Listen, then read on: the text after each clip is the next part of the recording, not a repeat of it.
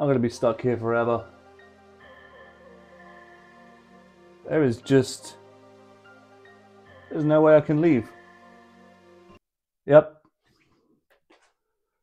This is my life now.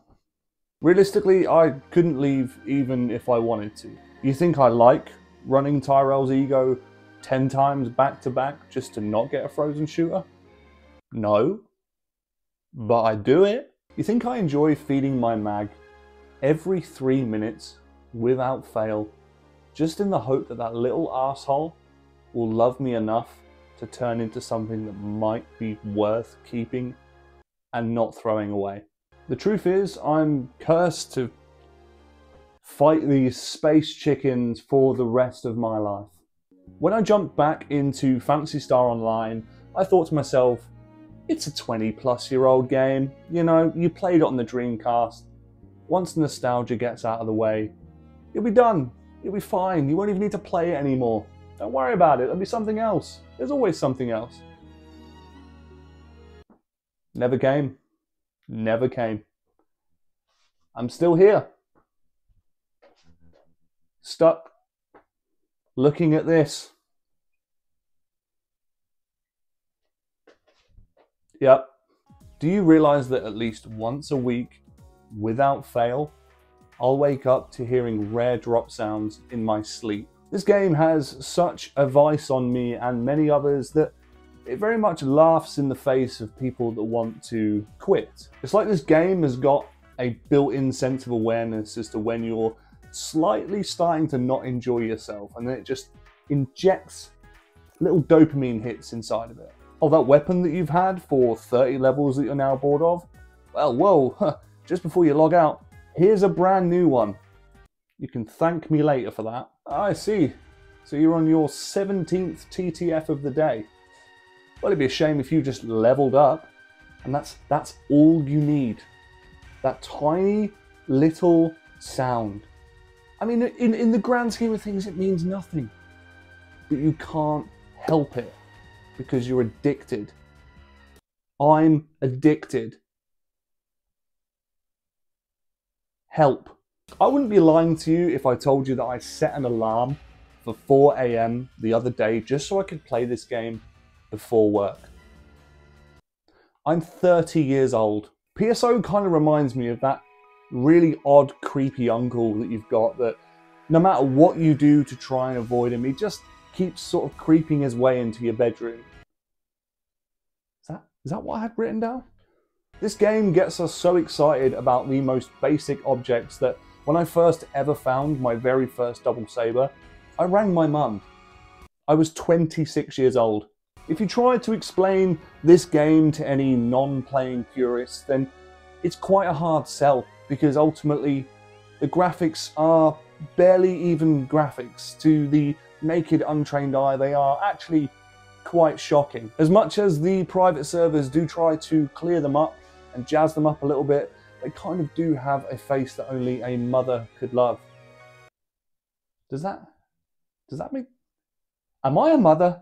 The gameplay face value is about as technical as your year 3 PE teacher, and ultimately the combat loop should essentially just send you to sleep, but it doesn't. And for those of us that it doesn't do that to, I can tell you why. It's because we can see what is on the other side. We see what is in the promised land, okay? We see what's out there. Just like a cheap student night, it's full of red rings and hope. Hope that after your next dire, tedious fight towards Olga Flow, they'll finally drop the PGF that you've been absolutely aching and longing for. Even that, even if it doesn't drop a PGF, hopefully it drops something that you can produce to your parents to say, please, love me. To those of us that see past the naysayers, we are the ones that build each other up after every single premature discharge of a photon blast. We're the ones that pat each other on the back and say, it's okay. You know, it happens to everyone. It happens to the best of us. To others, they see poor graphics. They see poor gameplay. To us, we see charm. We see a warmth that other games can't provide. It almost reminds us of when our parents never split up. And even when your nostalgia, if that's what this is, even when your nostalgia wears off, you've played the game for a little while, boom. Ah, fuck. You're in Ultimate. Now, Ultimate is where, to quote Bad Boys, shit gets real. And I'm not just talking about the drops. The game, in my opinion, starts in Ultimate. Yes, you have to get to 80 levels before you can do anything. Appreciate that's a lot. That's like going to a bank to ask for a loan, but the preconditions are you need to give them 80 grand before you can borrow the next 120. Okay, it's kind of a moot point, but hear me out. Ultimate is where the people are. You know? You're not just stood around like me, just looking at things like you are from normal to very hard. You're in the meat and potatoes, baby. This is where it happens. This is what we came for. I don't know where I'm going with this, but you get my point. Ultimate is PSO at its finest. Even when you get to level 80, you think, I've seen this. Oh, look, it's the forest again. Looks like I'm just going to have to walk through here again for another 120 levels.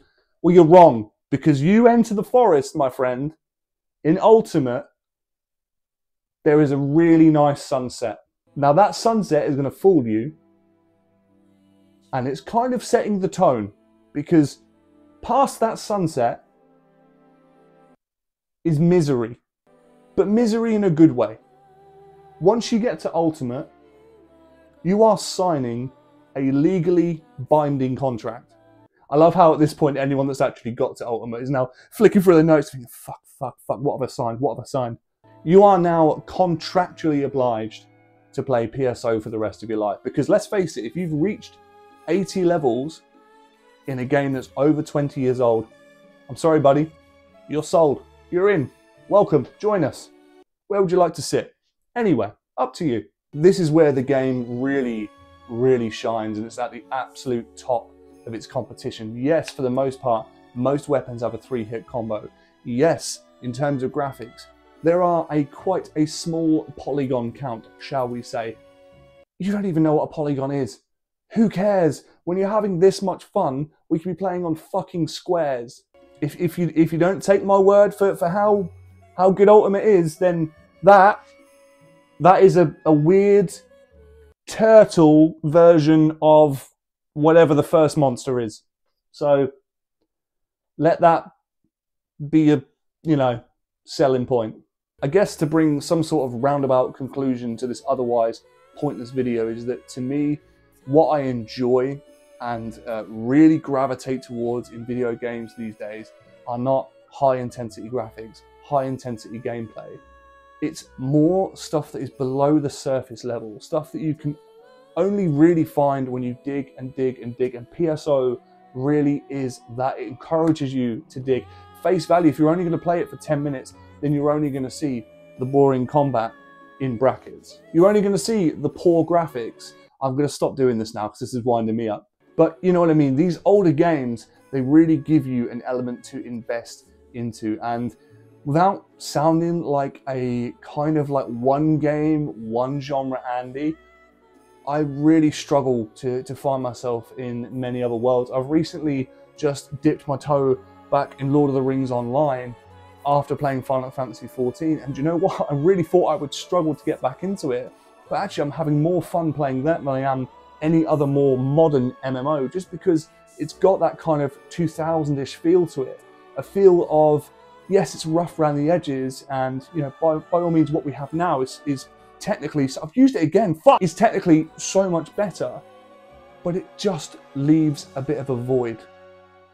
And that void, ladies and gentlemen, is exactly why you're here watching this video. To anyone who is brand new to this channel, please do feel free to leave a like if you enjoyed your time here.